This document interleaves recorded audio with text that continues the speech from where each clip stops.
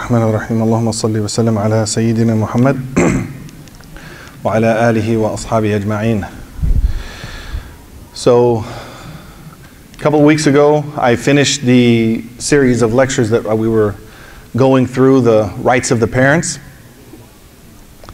And the topic that I wanted to kind of wrap up that subject before we move into the next subject is ikram or takreem, karam, the concept in Islam and in the Quran and in the Hadith of honoring others, especially as it relates to family. How do we honor our entire family? The whole series of lectures, the book that we were going through of Shaykh Muhammad Maulud, rahimahullah, was about honoring the parents, honoring the parents, honoring the parents, all of the different ways that we honor the parents, in the way we speak to them, in our body, the way we act around them, in our wealth, how we support them.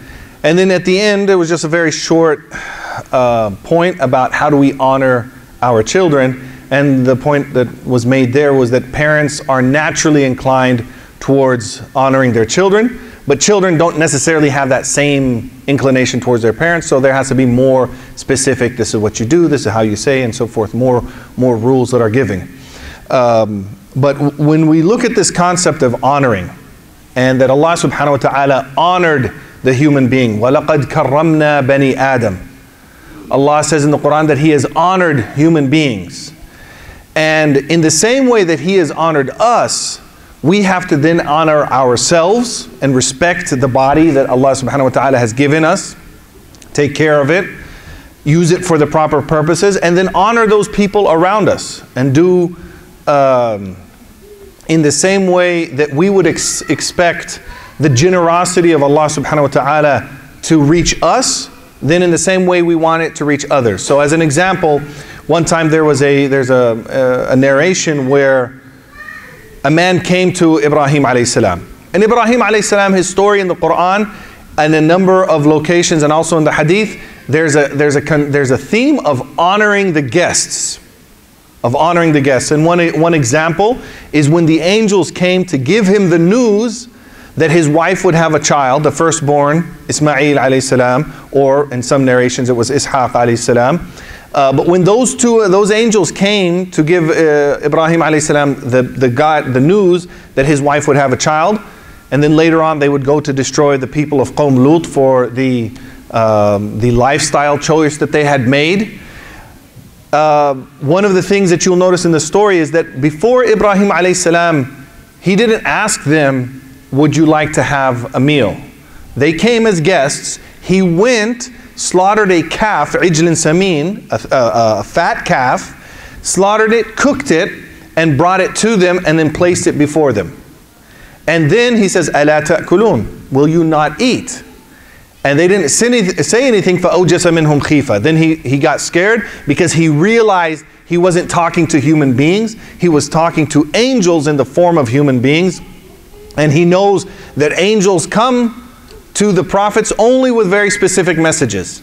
It's either they're bringing wahi or they're bringing adab. They're bringing a punishment. Because before the Prophet ﷺ, we see consistently, Nuh alayhi salam's people destroyed. The people of Shu'aib destroyed. The people of Salih destroyed. The people of Hud destroyed. All of this is happening. And as a side note, one of the rahmas, when we read in the Quran that the Prophet ﷺ is rahmatan lil alameen, when Allah sent him, He made a promise that He would never completely destroy a nation as part of the mercy that the Prophet brought to the world. So Ibrahim alayhi salam sees them, and he's afraid now. He kind of goes back, and then they tell him the news. It goes through the story. The point I wanted to mention about there is that some of the adab, some of the etiquettes of honoring the guests, we take from this story. One of the things is when the guests come, just the adab, the etiquette, go prepare something. Don't ask them, would you like to eat? Would you like to drink? Go ahead and prepare it, and then present it. And then you ask them, would you? Because it's more likely that a guest, I think we've all been in both situations. We've hosted people and we've been the guests. We might not feel comfortable. We might be thirsty and we want a drink of water or we would like a cup of tea. Everybody's been in that situation, right? Where you really would like a cup of tea or a cup of coffee, right? And you're just wondering, like, are they going to offer it? Because I could really use a cup right now. And you won't ask for it. And if they asked you, would you like something to drink or eat, out of modesty, you might say no. But if they presented it and then they asked you, you're more likely to accept it. So it's kind of like it's you're making it easier on the guest to accept your honoring of them. In Arabic, it's called the qira, what you present for, or the nuzul. In the Quran, it mentions about the kuffar as in their punishment, فَنُزُلٌ مِّنْ حَمِيمٍ, that the preparation of the guest as they enter Jahannam is fire. And it's an interesting way of presenting it. The nuzul is what you present to the guest, and so it's a kind of almost a sarcastic way of saying, oh yeah, you're going to be real, فَذُقْ إِنَّكَ فَذُقْ إِنَّكَ أَنْتَ الْعَزِيزُ الْكَرِيمُ. Is it? There's that ayah. In any case, okay, so going back to Ibrahim alayhi salam, he's mentioned about, we take him as a qudwa, as a guide for us on how to honor the guest. Well, one time, a guest comes to his house, and he presents food to him, and then he starts calling him to Islam, because the person he finds out is a mushrik, associates partners with Allah, and so starts calling him to Tawheed, to believing in the oneness of Allah. And the man refuses. He says, I'm not going to do it. And then Ibrahim says, well, if you're not going to accept my, becoming Muslim, then leave. I have no point in giving you food. And the man takes off. He leaves. And then Allah sends a revelation to Ibrahim alayhi salam saying, I have fed and sustained this person for 100 years, knowing full well that he associates partners with me. And now all you had to do was give him a meal, and you couldn't do that? And so then the story goes, Ibrahim goes out, finds the man, says, please, please come back. The man's astonished now. Ibrahim had just kicked him out for not becoming Muslim, and then he finds him, completely changed. And he explains, I just got revelation, my Lord did ta'deeb. He reminded him, that wasn't proper, especially for you in your station of a prophet. And so then the man himself, he's taken and he becomes Muslim. But the point of that is that sometimes, so we have these two stories. We have Ibrahim and his showing the angels that karam, and then sometimes it takes over. Sometimes we forget what we should be doing, the higher road that we should be taking, and reminding ourselves that if in the same way that we want something from Allah, we should be able to give out the same thing. So sometimes when people hold grudges, I remember one time somebody told me this story that there was a person that was really just holding a grudge against somebody. And somebody came and says, why can't you just forgive him? Won't you just let it go? He says, no, I'll never forgive him. And I think we can all relate, we either know somebody who holds on to a grudge and that almost becomes a part of themselves, or maybe we've done it ourselves for days, months, weeks. We just hold on to it. And the problem is it becomes, if we hold on to it too much, it becomes part of our identity. Then we think that, oh, this unforgivingness is actually part of who I am. And then it makes it that much harder to let go. So this person said, well, don't you want Allah to forgive you? Yeah, of course. And then he realized, well, in the same way that the person was telling me, said, in the same way that you want Allah to forgive you, and to not hold anything against you, because Allah could say, look, you did this, angels, take him to the hellfire. I'm not going to forgive you. It's not emotional for Allah. It's not like how we are humans, we hold on to things out of emotion. Allah subhanahu wa ta'ala is completely different than His creation. لَيْسَ كَمِثْلِهِ شَيْءٍ. So He doesn't punish or reward out of emotion. It's not like human emotions, like what we can comprehend. But He has rules set up. If you do this, you can have Jannah. And if you do this, you will go to the hellfire. So if we come to Allah subhanahu wa ta'ala, He has in His justice, He could put us towards the hellfire. But at that point, we would want Allah to forgive it. And in Ramadan, which is coming up, one of the things that we ask, Allahumma innaka afuwun tuhibbul afwa. What's the difference between maghfirah and afu? forgiveness and afu. So, you know, sometimes we ask for Allah to forgive us, and sometimes we ask Him, Allahumma afu anna, oh Allah, pardon us.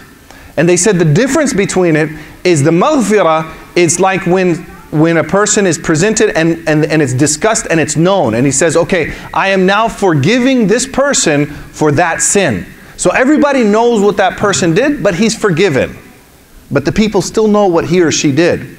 Afu is where Allah pardons it, and it's not even, nobody is told about it. So on Yawm al-Qiyamah, or the angels are removing it from the books, it's sealed, it's hidden. It's like, what is it, you know, when people before they're 18, if things happen, what do they call that? When their records are sealed or expunged, yeah. So it's expunged from the records, it's redacted, it's like it never existed. That's afu. So it's even a higher level of what we want from Allah subhanahu wa ta'ala. There's even a hadith that, you know, on the Day of Judgment, when our books are presented, and may Allah make our books full of good deeds and forgiven for all our bad deeds, there's some people that they will present their books, and then Allah will tell the angels, keep the book closed, give the book to the person, says, you know what you did, I forgive you for what was wrong, go to Jannah. No hisab. No accounting at all. So that's what we want from Allah. We're asking for that. So while we're crying and turning to Allah and asking for that for us, now we turn to our fellow human beings. How do we interact with them? So in the same way that Allah honors us, He gives us food, He gives us clothing, He gives us the ability to work, He gives us all of these things. And so just like Ibrahim, you give to that person, you give out of karam, true generosity is not contingent upon anything. And that's where the parents are coming in, right? They give to their children, even when their child is yelling at them, well, I'm going to feed you, I'm going to clothe you, I'm going to, you know, that's what a human being does. That's part of how Allah has honored us. He's put that within us to give to other people. So if that's what we want from Allah, we want the honoring and the generosity from Allah, then we turn and we should have that same attitude. In the same way with the forgiveness. So part of honoring when we interact with other people is to meet them where they are and to respect who they are. So when people would come into the majlis, the gathering of the Prophet ﷺ, he wouldn't treat them as if this person doesn't have any history, a blank slate. Now I'm going to impart wisdom upon him. And what he would do is he would find out about that person. Tell me about your people. Tell me about what you've experienced. And then even when he's teaching, you'll see this in a lot of the ahadith, you'll see, he doesn't just tell people things, he also asks them questions. Don't we see that? Haven't we seen in a lot of the ahadith, the Prophet's asking questions? Well, if he's asking questions, what does that mean? This, in the modern, now in the modern literature of education, they call this the student-centered approach. So we have this, you know, the Prophet ﷺ is teaching us this. But what the shift is in the education, is it a teacher-centered approach or is it a student-centered approach? The teacher-centered approach is the sage on the stage. The teacher is just teaching, and not respecting or not giving any weight to what the student brings into the classroom. So now, and some of you who have your kids maybe in school now, do your kids tell you that they do a lot of group projects? Yeah? And do you notice, like, from your schooling, the shift, like we didn't have as many group projects?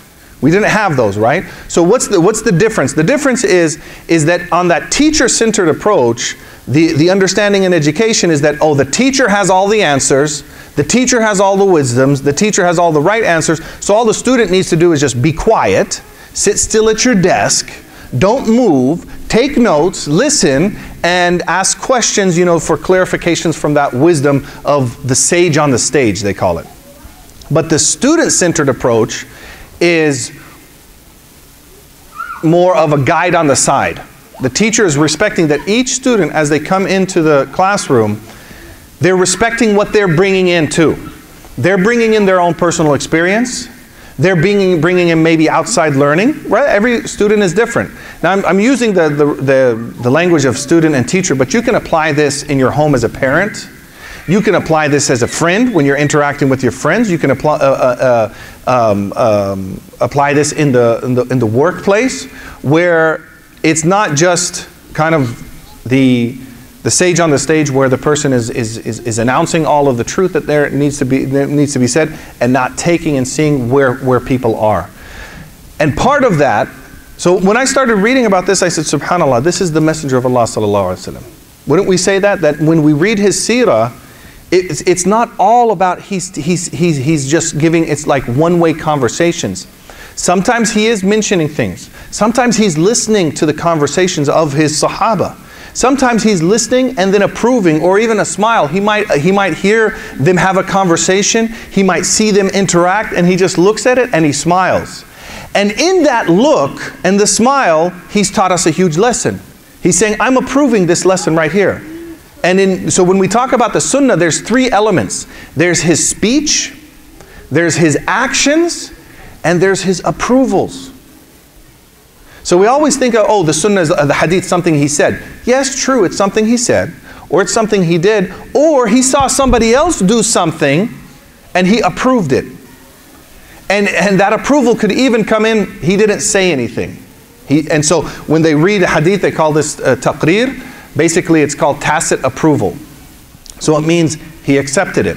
So what's happening in that taqreer? That's what he's seeing, is that he's saying this person or these people from within themselves have come up with something that is haqq, is a true statement or a true action, and I'm accepting it, either by saying follow this person, like in the situation of one of the Sahaba where he asked them, would you like to see a man of Jannah? And they said, yeah. He said, look at this man. And he didn't say what he did, right? He didn't say. So what did one of the Sahaba do?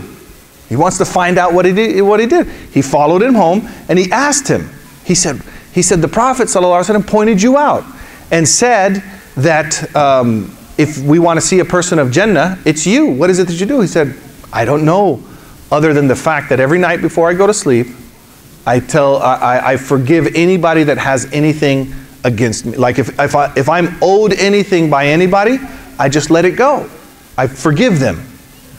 Now look in that simple interaction of the Prophet ﷺ. What does he do? Basically, like in a modern, it would be the teacher giving the student a project. Here, I'm going to give you a project. Here's your hint. That man has something. Now when that Sahaba got up and he went to look for him, and he's now more motivated, and he's interested in learning, and he finds it himself. And then that's the other thing too, the fact that he figured it out on his own. Imagine how he must have felt as a talibul ilm. The word in Arabic for the student of knowledge is not a, darisul ilm. He studied knowledge. It's talibul ilm, which would be translated better as what? Requesting or seeking. Yeah, requesting is talaba, or seeking. So it's a process that you have to actively do. The Prophet ﷺ could have easily said, if any of you wants to go to Jannah, forgive people. Bam, that's it. But he included his Sahaba in the process. And now that Sahaba then goes and he narrates, and so we get the whole story. But look at those people. He affirmed what something that man is doing, and maybe he just figured it out on his own. We don't know that part of the hadith. Like, how did that Sahabi take as a practice forgiving people on a nightly basis? And then the other Sahabi saying, okay, I need to figure out what's going on, and goes and follows him. So what's going on here, when I look at it, the Prophet is honoring those people by respecting their individuality, by respecting what they can figure out. He's honoring them. He's respecting that. So how do we do that in our homes? With our friends, when we have conversations with them, when we talk, that's why it's important to get feedback and to ask and to have conversations. Recently, I came across a diagram of what a good group discussion should be, and I'll give you. I wish I had a board to draw it on, but if you could just imagine these 3 circles. So the first circle is kind of what I'm doing here. I'm sitting over here and I'm just talking. And so all of the points are just going out this way. There's no two-way. Okay, so that's one circle, one group. The next group is where maybe I'm having a conversation with two people over here, and then two people over there are having a conversation. That's not really a group conversation, right? The third circle is where me, as the facilitator in the group, I'm not saying anything, and somebody else takes over the group. Anybody ever been in a halaqah where it's taken over by somebody else? One of the attendees takes over the halaqah. So that's also not the healthy. But the healthiest one is where people are having, where the directions of the conversation are crisscrossing the circle. Can you imagine those four circles? So the best one is that where the conversations are going out all four ways. Now when you think about the stories that you've read of the Prophet ﷺ in his majlis, in his gathering, doesn't it seem like it's the fourth one? Because he would sometimes he would say something, and then another Sahaba would respond, and then another Sahaba would respond to that Sahaba, then they would have a conversation, and then the Prophet would, affirm that, and then he might mention, and so it was this group dialogue. So now how can we bring that into our homes, into our businesses, into our teams, our management teams, if we're on a job, whether it's a labor job, contractor job, whatever it might be, it has to be two-way conversations and across that group, so that we can have more of a sunnah group dialogue. So that's something I just wanted to mention about respecting what the individual brings into the classroom or into the group. So to give you an example today, one of our groups, one of the boys' groups, and he just shared this with me. It was the 4th and 5th groups. And they were going to talk about a very serious topic, the topic of death. And it's on our minds as a community here. Locally, we lost somebody, a very dear member of our community here a few weeks ago, Sister Najaya, and her father Abdul Haq is here. If you haven't given him condolences, please do. And to the family, they were very regular part. His wife, Najaya's mother, is one of the regular teachers here, and so it's affected the whole community in terms of we're grappling with this. We're missing somebody very dear to the community, and then just in general. So the topic came up of death and how to cope with it, and so I had asked, actually in preparation for this halaqah, I asked some mental health professionals, I said, how can we talk to the youth about death? Because we do want to have this conversation. We want it to be normalized in the sense that it's part of our conversation. It's not to where we hide it and we don't talk about it, and then has anybody ever talked with an adult and the discussion of death came up and they're like, please stop, don't talk about it? Anybody ever met somebody like, just a raise of hands? Yeah, some people.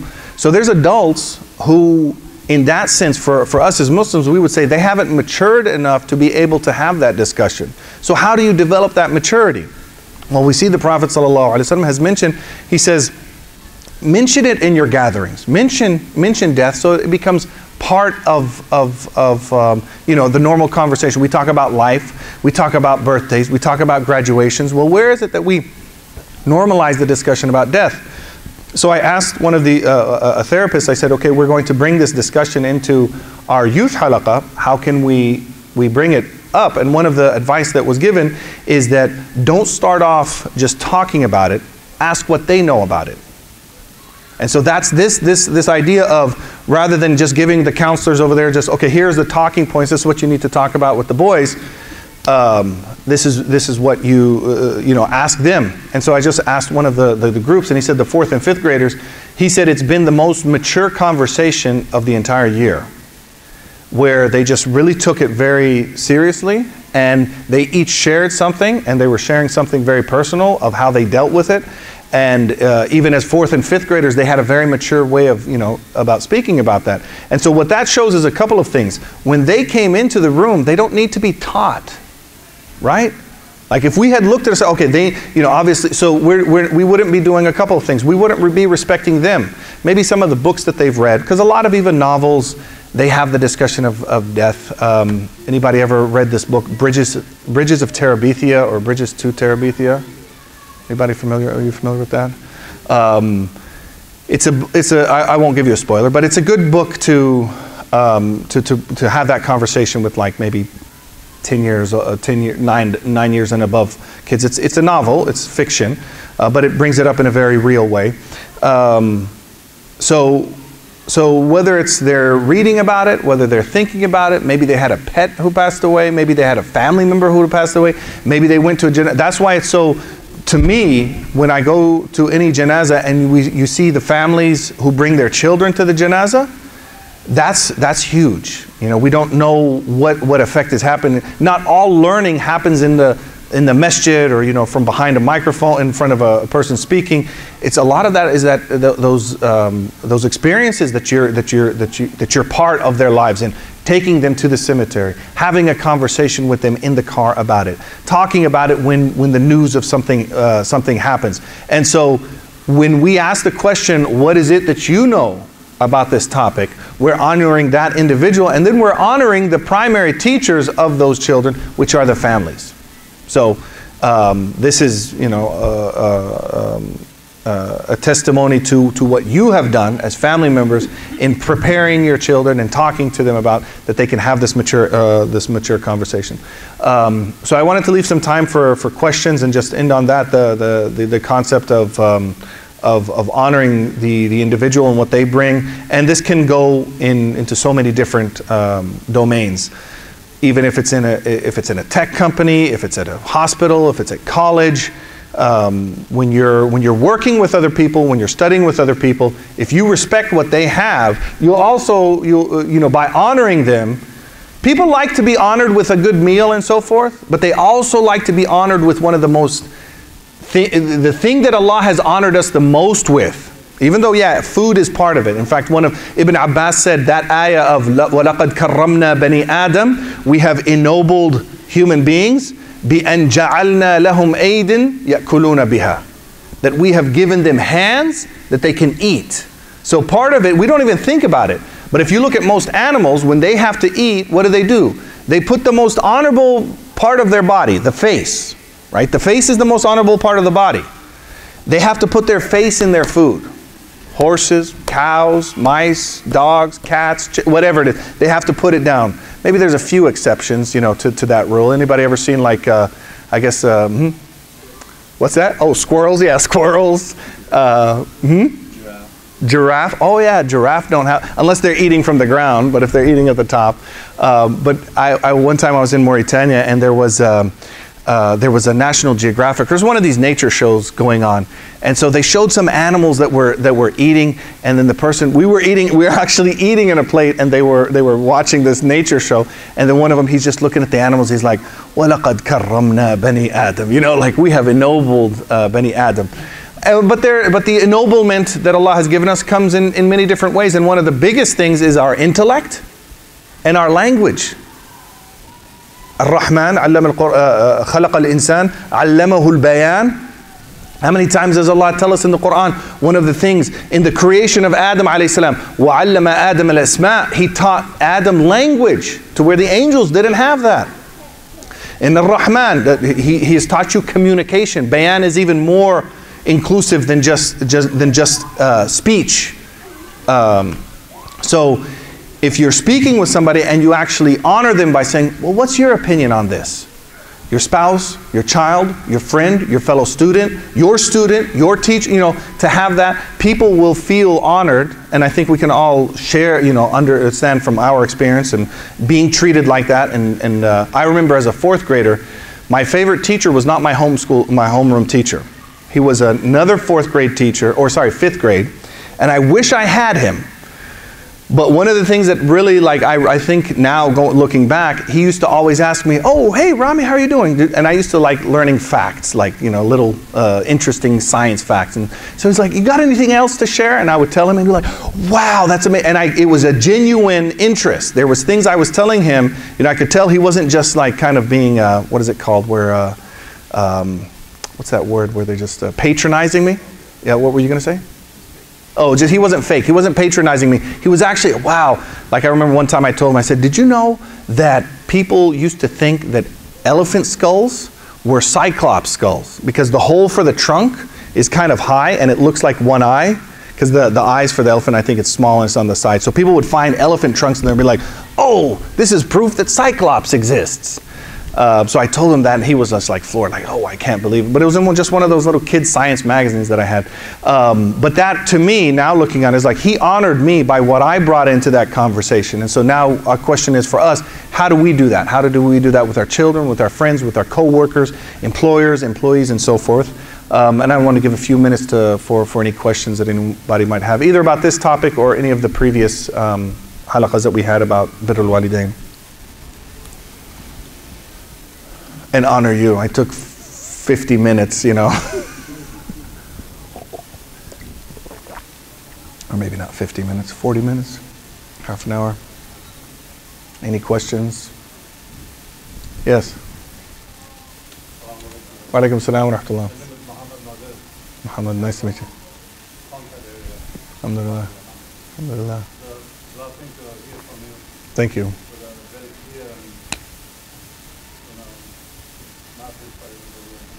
I was always wondering the idols back in the Prophet Ibrahim and making, were the material were like, or just dirt, or some, like they had to buy it, or or like so many quantity that they make it, and how big they were. Like I was wondering what they were using. Like, they had lots of people to work for them. Oh, very good question.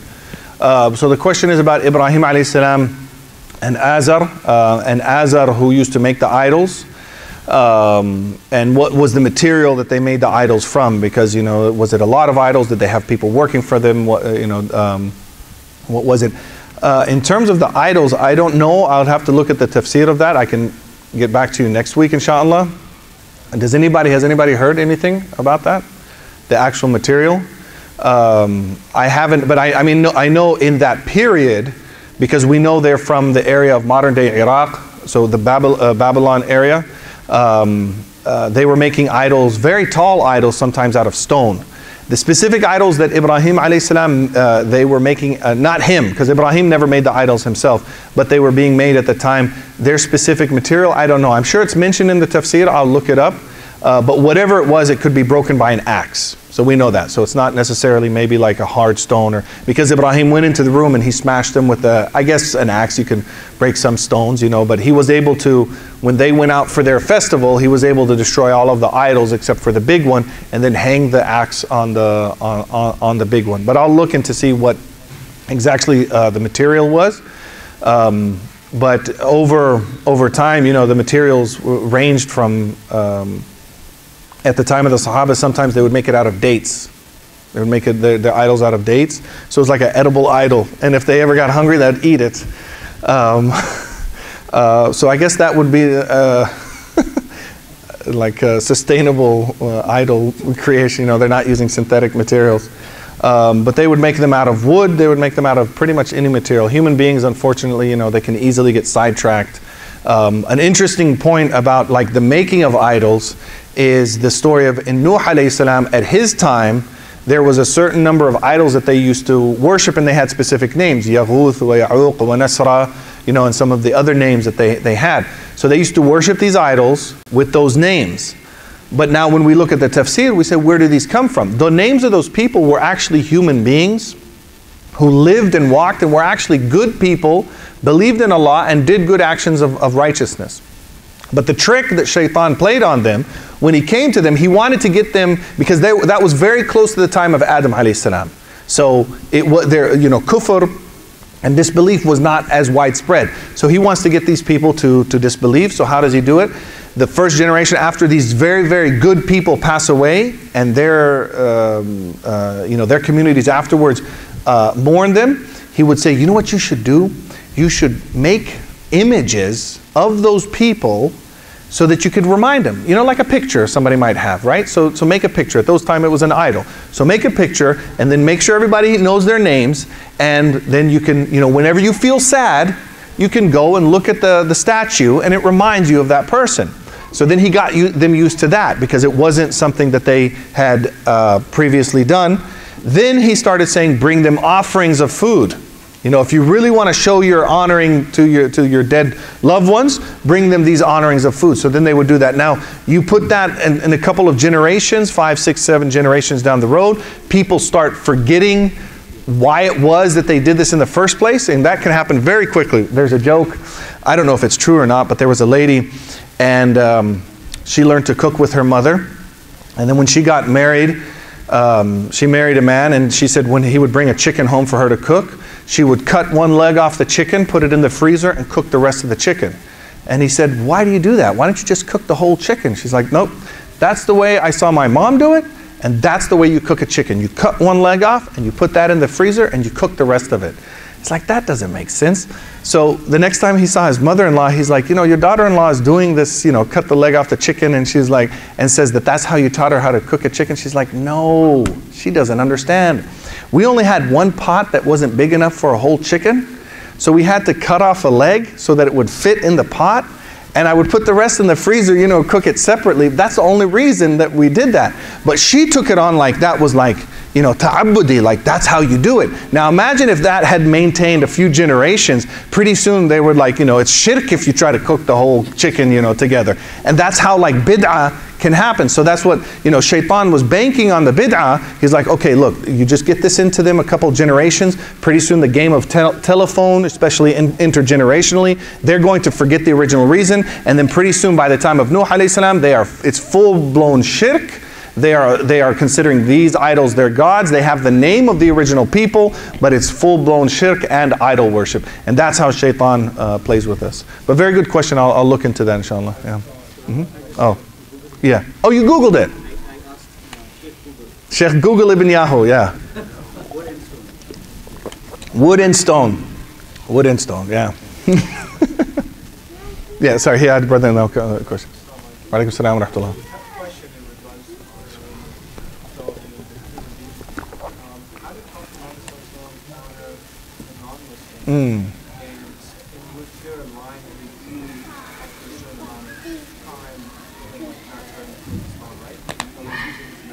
Yeah. So the question is, how did the Prophet ﷺ honor the non-Muslims, and was there a line that he ever drew with them? I would say if you look in the seerah literature and the ahadith, he honored all. He honored people, he honored animals. There's beautiful stories of how he took care of animals and even spoke to animals and honored them and so forth. So I would say that honoring happened to everybody, and there was no division. Now, would he give preference to his family, which is just normal? You know, he would. But we even see one very good example of how he honored somebody is his uncle Abu Talib. He had a lot of respect for him, a lot of devotion to him, to the point that when he passed away, when Abu Talib passed away, it was one of the 3 things that caused the Amul Huzn, the year of sadness. It was the death of Khadija, radiallahu anhu, who was his wife, a Muslim, the first one who believed in him. Like, just to think of like Khadija and who she is. She's one of her passing was one of the reasons of Amul Huzn, the year of sadness. Then Ta'if, and just imagine, you know, the treatment that he received in Ta'if, that was another reason, and then the death of Abu Talib. And so just the fact that he had that much emotion for Abu Talib passing, even though he wasn't Muslim, shows you that he had a lot of respect for him. But there's many other examples. I would just say, like, kind of as a summary conclusion, the line that he would draw would be if the honoring caused any type of respect to the shirk or the kufr that they represented. So them as a human being, he would honor them and respect them and treat them, you know, with care. As an example, the prisoners of Badr. That's actually an amazing example. When the prisoners of Badr, the first battle of Islam, they were taken as prisoners, the Prophet ﷺ told the people, because they split each of the captives up. Some people went to one house, to another house. They were kind of, you know, and he said, feed them like you feed your guests. And feed them before you feed yourselves and your family. Now you tell me, if here's a mushrik who came out that day to kill you and your people, and yet he's saying now they're in our hands, treat them like a guest, and feed them before you feed yourselves, and feed them the best of food. So that to me is like, you know, he's honoring them. Now, but if it came to any type of honoring that would honor their shirk, he would not do that. So I think that would be the line that that I would say just in summary. And I guess one more question, and I know if anybody has to leave to pick up their kids, you had a question? Yeah, come. I was thinking about you mentioned something about the student-centric versus the teacher-centric learning methodology. Yeah. I know that my kids went to public school, and a lot of times, like all of them have shown frustration that in a class, there'll be one or two students, they just want to hear themselves. They have opinions and they'll just talk. And they seem like people have been trained from a young age that your opinion matters. And so it's like a balance that, you know, people, they may not have the knowledge and they're just wasting everyone's time because they just want to hear themselves talk. Yeah. So I'm just kind of trying to understand that. Oh yeah, very good question, yeah. So the question was, Brother Hasib was saying that his kids went to public school, and they said one of the frustrations they had is that there would be sometimes in every class one person who kind of takes over the class. And I think we've all experienced that, you know, whether it's school, work, family gatherings, and there's a saying, the empty can rattles the most. So sometimes, like, the loudest people, the people who don't have anything to say have like lots to say, and our politics is a proof of that. I'm going to come to your question because it's really important. Go ahead. What do you mean by taking over the class? Oh yeah, it's not taking over the class like an evil villain and he's going to take over the class. It's just like instead of the teacher talking, that one kid is just like talk, keep talking. So he's like, that's what he means. That's what I mean by taking over the class. But what I would say is a good point. Yeah, you said that people are taught that their opinion matters. And so the imbalance in that, which would lead to tyranny, this is where the term comes, like the tyranny of democracy. Like if you let everybody speak, then it becomes a tyranny, because now they're going to be saying things if it's not balanced. So what has to happen is there has to be pushback. So if somebody does say something, you know, there has to be room, and that's where the facilitator comes in. So when I was talking about that group, the facilitator, the teacher in this situation, or maybe one of the other students in the classroom, or the parent, it's just like, hold on one second. Now we're going to have somebody, you know, respond to that, and they have to hear that pushback. And that's what's important for a healthy dialogue, that, you know, people present opinions and then they're pushed back. If we don't have that, if we say, okay, we want to prevent all of these opinions from getting out into the arena, then we don't really know where people stand. So I'll give you an example. There's people who sit silently and listen Sunday schools year after year after year, and the teacher never engages them. And then when they get into high school, they're like, you know what, I don't believe in Islam. Whoa, how did that happen? You know, but maybe if some of those little inklings of doubt had come up in an environment where, you know, not saying that this should happen, but either in the family or in that place, so it's like, okay, that's what you want to say, and then you respond to it, and then they start like working it out. It's worked out, rather than waiting for them to get to a situation where where everybody's going to say, okay, yeah, your opinion matters, and you can say whatever you want, and freedom of speech and freedom of thought, and so on and so forth. So I would say, yeah, that's not healthy if just one person takes over the conversation. There has to be that pushback, but the only way we can have that pushback is we almost have to take a risk and allow that platform, and somebody might say something to push back. Does that kind of answer? Yeah, but thank you for mentioning that. I think one more question and we'll break. I feel like the word forgiveness needs to be defined because it gets thrown around a lot. You mean our forgiveness of people? The concept of forgiveness, yeah, and what exactly that means as from a mental state as well as from an action state. What do you do as a person for forgiveness, and what does that mean? Because I read a book that helped me understand more about forgiveness by a professor at Stanford called Forgive for Good. Oh, it's called Forgive for Good? Yeah, he talks about three things. He says you have to address forgiveness. You have to address the exaggeration of a personal offense to yourself. The second thing he talks about is an obsession of blaming the other person for how you feel. And the third one was replaying a grievance story in your head again and again. Oh, wow, yeah. It makes you think about that situation, and then you replay those feelings all over again. Yeah. But he also mentioned that what forgiveness is not. And he said forgiveness is not necessarily reconciling a relationship with somebody that hurts you. And I feel like from most Muslim scholars that I hear from, they don't really define what forgiveness means, because when I look at the story of Hind, who violated Hamza and his body, and the Prophet was told that she converted to Islam, and he heard that and he said, that's fine. The shortness is, he heard that she's Muslim, but he didn't want to meet her. So I feel he created a boundary where it's like, that's fine. But he was so deeply hurt by that he was not bound to say, mashallah, to Islam, and like, you know, welcome her to like his inner circle or something. So I feel there's a concept of boundaries that needs to be talked about. But yes, taking care of your feelings, not obsessing over it. But I feel like all these are concepts to better understand what is. The question was, and again, anybody that has to leave, especially to go pick up the kids, please feel free. But the brother was saying there's a book by somebody, you said at Stanford, Berkeley? Yeah, Professor Luskin. Oh, Luskin, yeah, I just looked it up. I'm going to buy it. Forgive for Good, that talks about, and so you said there was 3 main concepts that he talks about forgiveness, which the third one is it's not about reconciling a relationship. It's also about dealing with the emotion, or not replaying the emotion. What was the first one? Also, the three are like not exaggerating the personal. Oh yeah, not exaggerating the. Not taking it too personal. Like, right. I understand that it's about the other. It's about you and the other person, but focusing on yourself. That you take care of your own feelings. Yeah, yeah. You can't control the other person. Right. You control Okay. yourself. So you can't control the other person. You can only control yourself, and you're only your reaction to that person.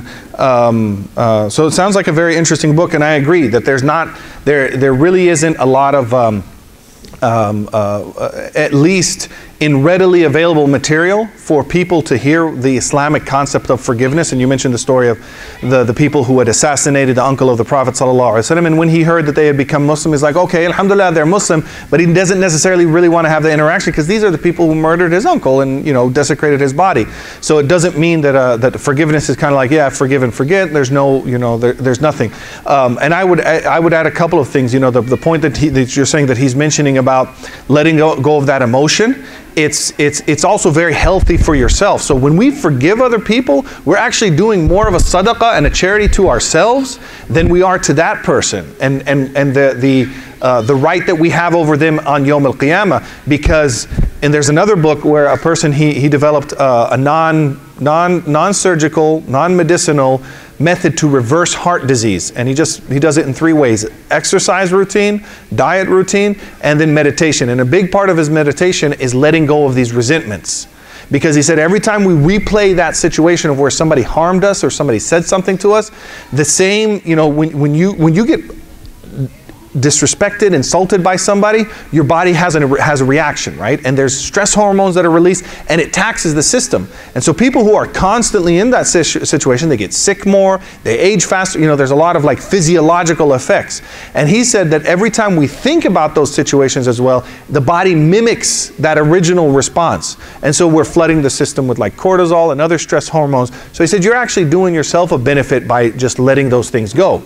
So there's that element. And at the same time, though, Imam al-Qurtubi mentions, he says, when we talk about forgiveness, he says this is for the person who's not consistently and continuously harming people.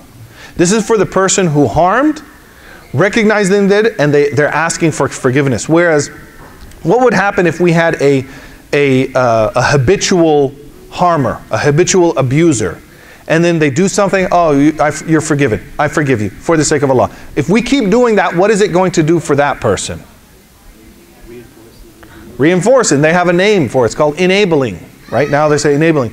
So Imam al-Qurtubi says, you know, where the Quran says, وَأَن تَعْفُوا خَيْرٌ لَكُمْ, that when you, to pardon a person is better for you, he says this is only in the situations where it's like a one-off situation. The person made a mistake. They're remorseful. Or even if they're not remorseful, it was a one-off thing. But it's not that they're habitual. He said if they're habitual, no, you demand your right. And that could be in the dunya, and it could also be in the akhirah. And sometimes for some people, they need to be like woken up by that reminder of what's to come in the akhirah. I had a friend who, in Mauritania, he walked into a store and some guy was smoking a cigarette and just kind of like, you know, making fun of these two students who had come in from the Badia, from the countryside. And it's like, oh yeah, you guys are, you know, some of those religious students and so forth. Was joking, was humiliating them and saying, frustrated, he looked at him, he says, Sa'araka yawm al-qiyamah. I'll see you on the day of judgment. And that person, he said, his cigarette dropped and he was like it shocked him. Now for a believer, you could say that, right? Because that shows that they have enough belief that like, oh yeah, that's right, there's a Yawm al-Qiyamah. If I hurt somebody else, so it affected him, but he wasn't like, oh brother, it's okay, I forgive you. Because he was like, oh yeah, he might have like continued in the humiliation.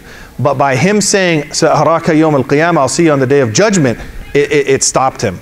So it is a balance, and I would say it's situational. I'm going to read this book, and there's a couple of maybe I'll make that a topic next, inshallah.